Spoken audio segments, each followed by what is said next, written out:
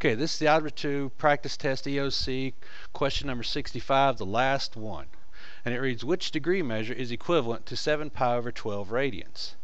Well, the first thing we need to look at in this question is what does it want us to do? Well, it wants us to convert radians. Let's get a pen up here. Convert radians to degrees.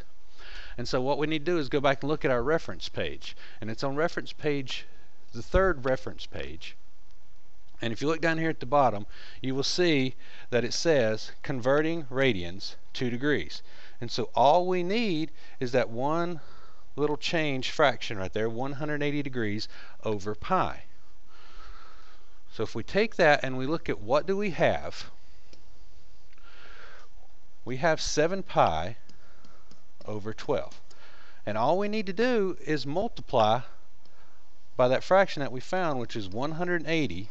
My pen is doing wonderful funny things here, over pi.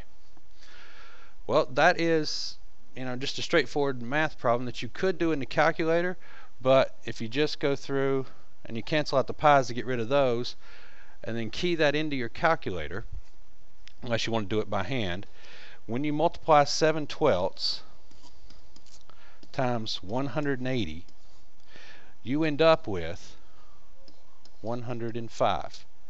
And we know that it's degrees because that's what the problem asked us to do. So if we just look, it is choice B. So just when you see those problems, all you ever need to do is just multiply by 180 over pi. Good luck.